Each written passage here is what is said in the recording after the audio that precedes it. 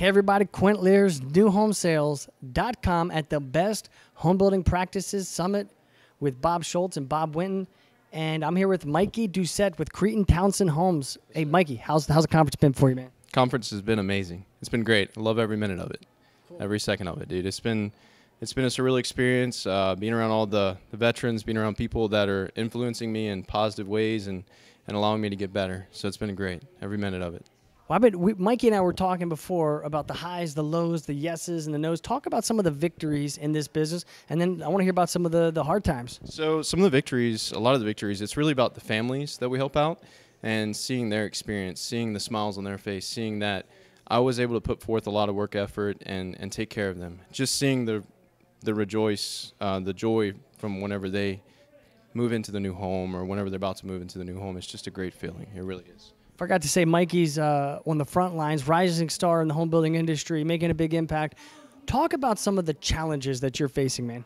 So we all go through things. Like I was talking to you earlier about maybe a little slump or something here and there. I think one of the things that we have to do, and we have to perform, right? It's a performance. So we have to make sure that we practice, drill, rehearse all of the time. We have to be in the right mindset. There have been times whenever I'm about to be in a meeting, like within 15 minutes, I have to make sure my mind is right. Like my heart is right, my mind is right. And if it's not in it, then I'm not going to put forth the greatest effort that I can. So that's one of the most important things that I've learned. And there are going to be battles, there are going to be times whenever you have, like we were talking about earlier, you were talking about earlier, new homes versus used homes. I just had that happen where a family, literally, I was helping them out. We went through so much together, built a home together, and the next thing you know, they're like, oh, we're going to remodel my mother's home. So learning from you today and learning about some of those insights, they help me.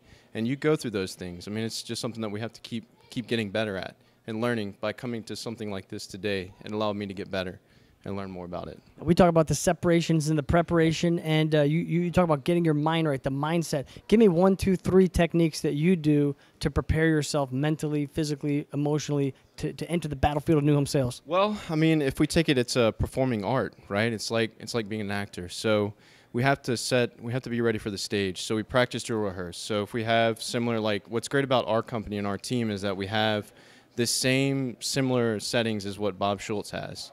We actually have like a 5-minute drill practice. And before I go to work, if I got like a little 15-minute drive, sort of also like the meditation, right? Daily prayer, things like that. If I can do that, if I can get that mindset right, that's what's going to allow me to be more successful. And I even having a conversation in my mind with the customer across from me.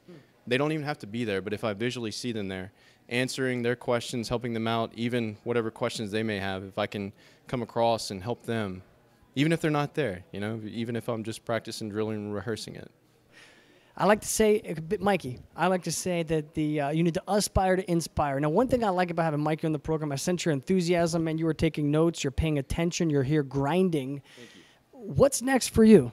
I want to get better. Just whatever is going to take me to that next level. However I can succeed, however I can grow, I'm looking forward every day. I really am, at work. And that's one of the things is we can't become complacent, right? Even if we are at the top of our game, how do we get even better? The complacency is one of those things that can become evil, right? We got to get past that. If we can get past the complacency, yeah, I'm searching for the next level. I want to get to the next level. What is the next level? Leadership, mentorship, coaching other people. I don't know, putting myself out there, like you said earlier. So, yeah.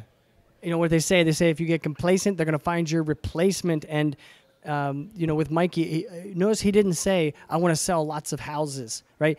I think if you're going to be like, my mindset is to improve the people's lives, stay motivated, go to the next level, improve mentally, physically, spiritually. How can you not sell more homes? That's right.